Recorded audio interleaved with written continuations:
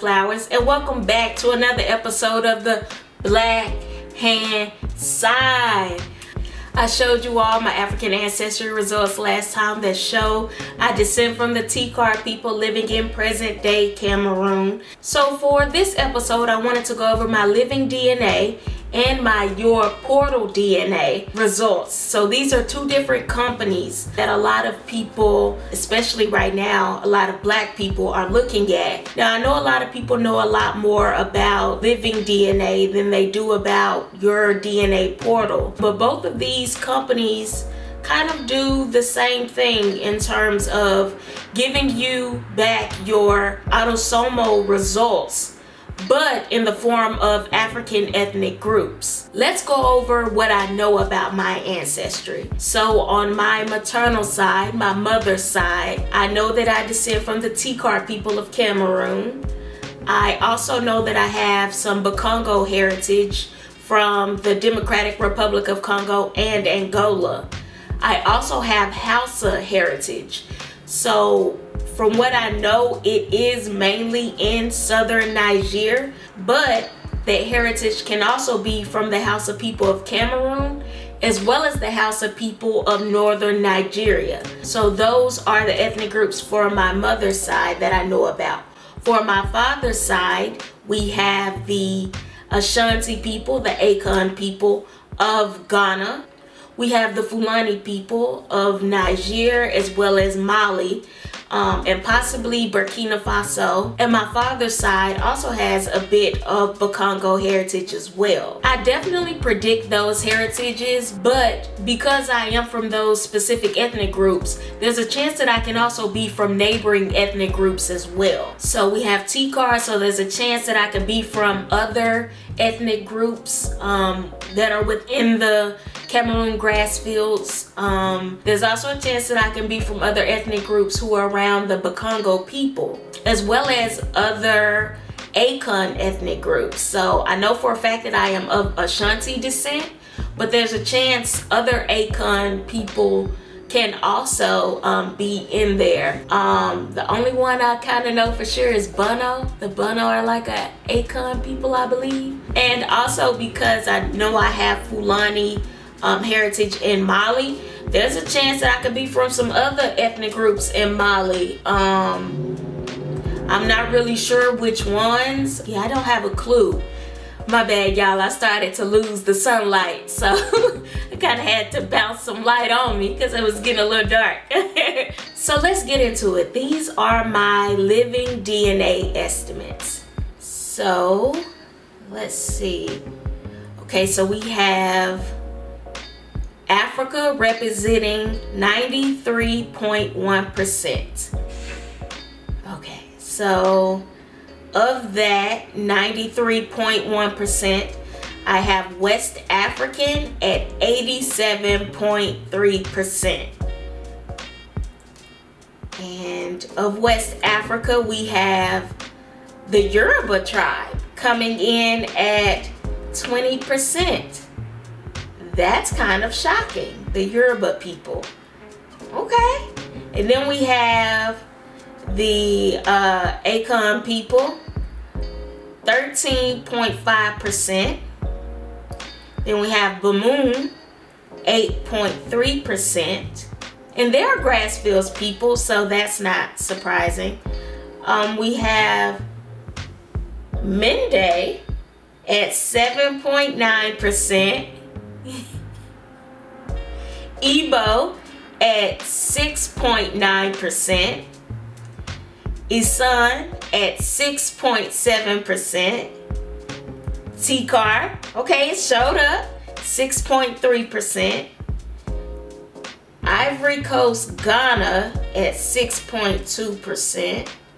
That's interesting. Just, I guess, the region. Okay. Then we have Mandinka, 2.8%. Semi-Bantu, 2.4%. Okay. Benin, 2.2%. Masi, 2.2%. And then we have Cameroon Bantu at 1.9%. Interesting. Oh, okay. We'll talk about it after. Okay, and then we have East Africa representing 3.5%. We have Malawi Bantu, 1.9%. The Luya people at 1.6%. Okay, then we have South and Central Africa representing 2.3%. And they have it as Breyionna, 2.3%. And then we have Europe representing 6.9%. And that's Northwestern Europe. That's 6.9%. Thoughts? Right off, I'm a little surprised by some of these ethnic groups. And I say that because, for one, Mende. The Mende people I know are of the Sierra Leone region, and that doesn't really pop up on any autosomal test that I took for other companies. So that's somewhat surprising, especially that it would be as high. That's 7.9%. That's higher than my TCAR heritage. Like, that's pretty high.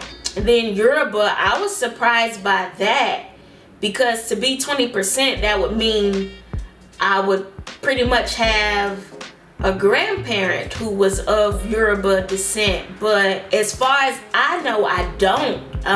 Like I said, I've had cousins who have taken the test who I share grandparents with.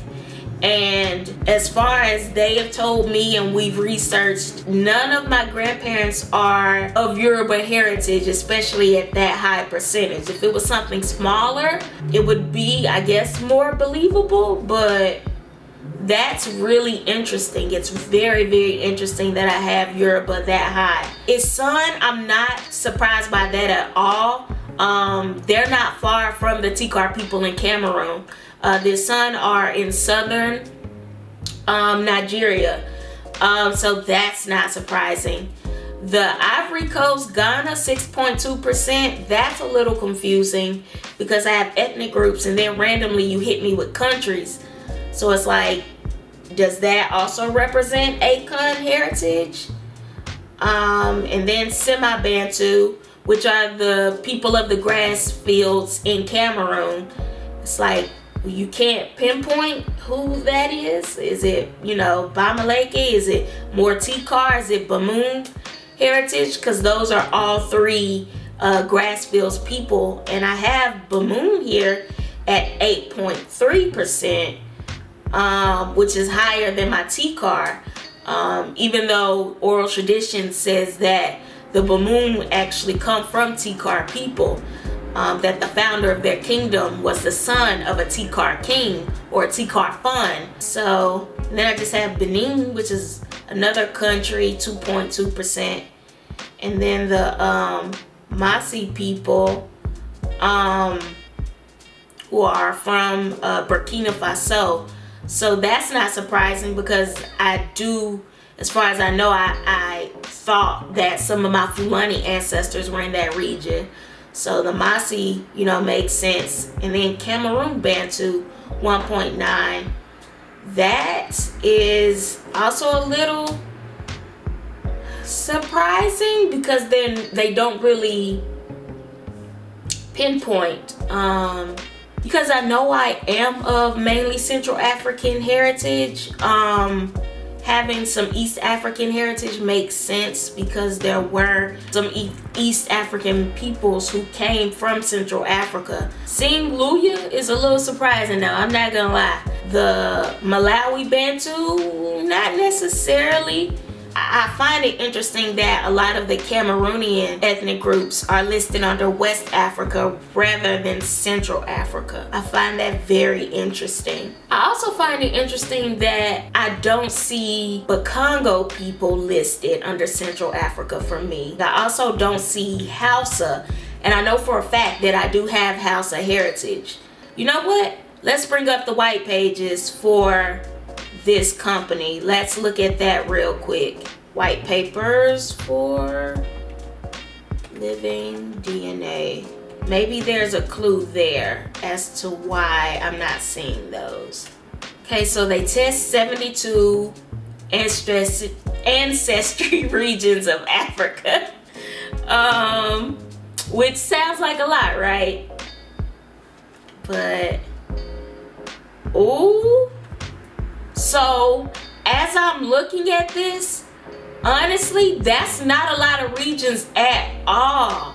Because West Africa and Central West Africa, which is Cameroon, oh my God, that's not a lot of ethnic groups at all, y'all. So Cameroon has 4 ethnic groups that they identify: Bamoun, Cameroon Bantu, Semi-Bantu, and Tikar.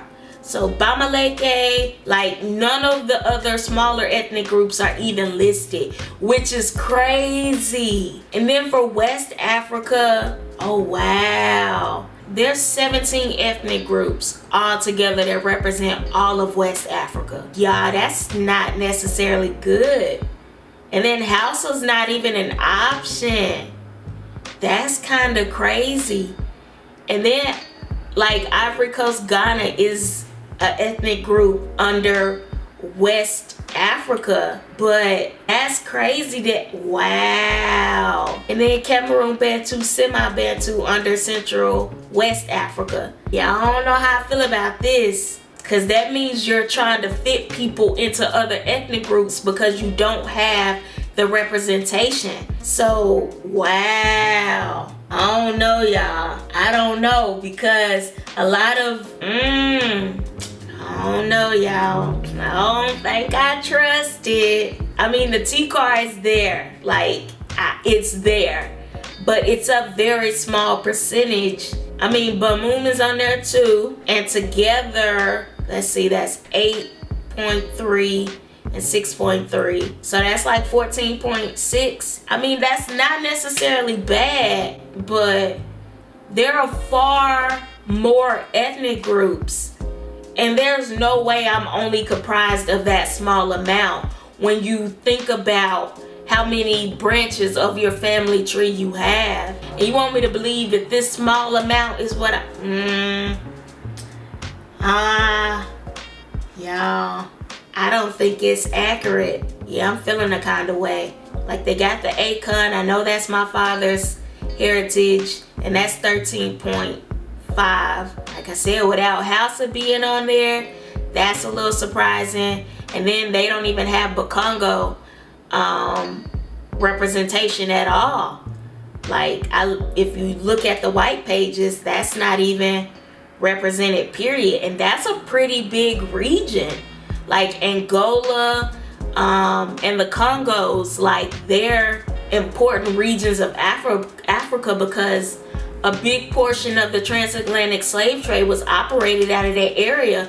And I have that heritage, and you don't even have that represented. That's honestly a lot more upsetting than having companies like Ancestry or 23andMe do regions. I almost prefer the actual geographic regions to the ethnic groups if you can't provide all the ethnic groups. When I first heard about this, I was super excited, just because, oh snaps, you guys can give me ethnic groups, like instead of these artificial borders. And I thought that was like the most beautiful thing, like, that's dope.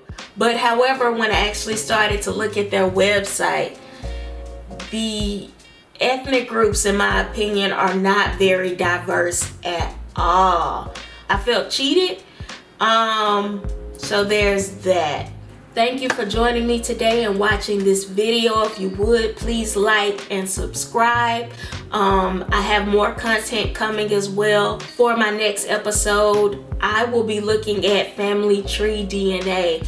So I'll go over those results and how I feel about them, as well as my heritage. So I'll do those in one video and kind of compare those companies. So again, I thank you for watching. Blessings, love, peace, and light.